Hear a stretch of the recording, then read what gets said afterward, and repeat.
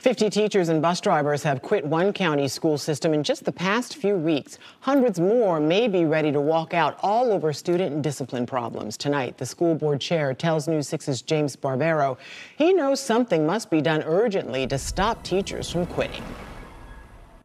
We need to put all our energy to get our schools back under control. The president of the teachers union telling a new school board the major issue in Brevard public schools right now is student discipline.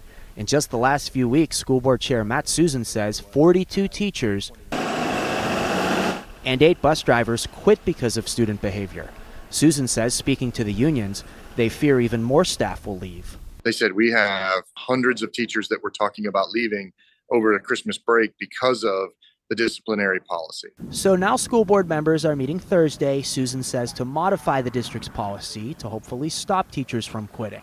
Susin says enforcing suspensions will be part of the conversation, as examples of recent bad behavior will be shared. The teachers don't need to have to be worried about getting hurt or something like that, especially with the older kids. Marie Baker, though, worries what stricter enforcement might mean for her grandson with autism. Has he ever been in trouble before at this school? Yes, and the teachers don't get his side of it.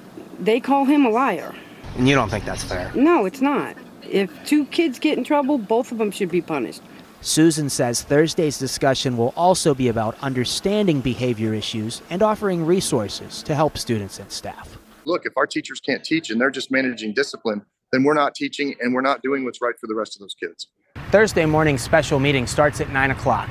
Our coverage continues then. In Brevard County, I'm James Barbero, getting results, News 6.